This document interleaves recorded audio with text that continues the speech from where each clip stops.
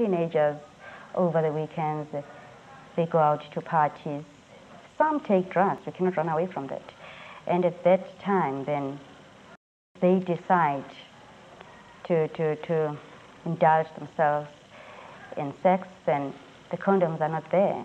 So those are some of the things really that make one feel that the program must not just end in those 3 weeks in which you have planned it for. So it must be an ongoing thing so that, they go back to it time and again. And in a way, it's going to be imprinted in their minds. Pressure from friends, the high occurrence of gangs, alcohol and drugs, all increase high-risk behavior. When alcohol and drugs are taken, they make you feel careless, and all the things you've learned about AIDS just don't seem that important anymore.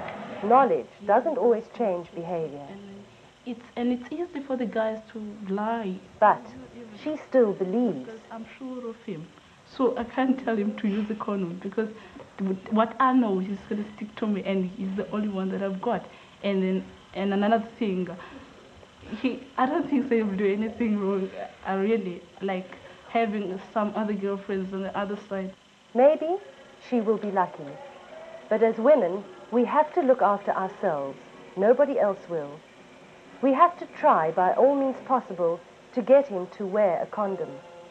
I don't know if how many girls he had got before he became in love with me, and he doesn't know how many boys I had before I've been in love with him. I had an affair with him, so he understood me when I told him about condoms, and he is using condoms. Only a worldwide effort could stop it. So listen to the prophet as I drop it. Don't be careless, start the awareness, and maybe next time you might bear this in mind. And I'm sure you will find with some awareness we could save mankind. And I'm serious, our lives are in danger. Sleeping with a stranger, you could die. Parents did change because after we had the AIDS awareness program, we had a parents meeting, and a lot of the parents, or I'd say most of the parents actually at the meeting, were very pleased that we actually did run this program, because parents might not want to face reality what their children are getting up to. Communication between parent and child should be an in thing. You must tell your child the correct thing. It's no use running away from the truth, because the children do know these things.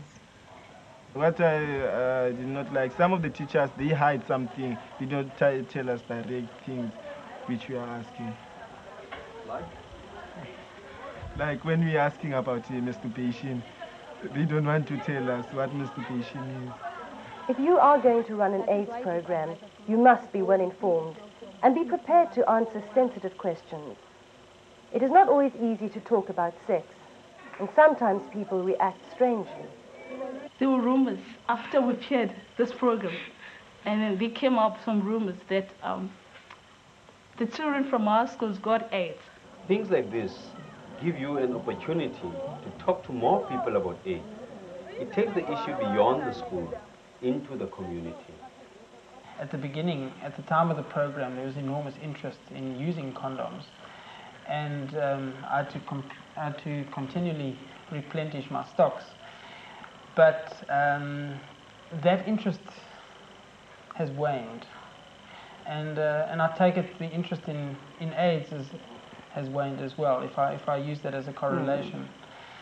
And so it tells me that there is a need to possibly once a year to have such a program, to keep the children on their toes and to keep them informed.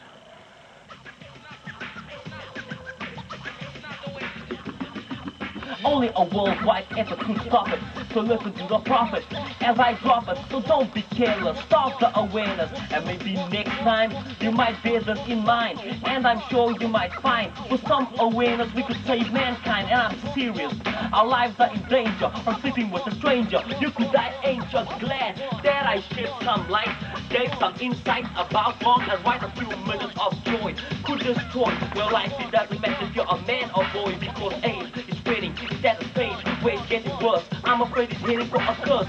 Blood transfusion and dirty needles, casual sex, all put people at risk of catching and acquired immune deficiency syndrome. And his deadly when it's in the cook. He could go to bed and then it could spread. You could end up dead, so please use your head.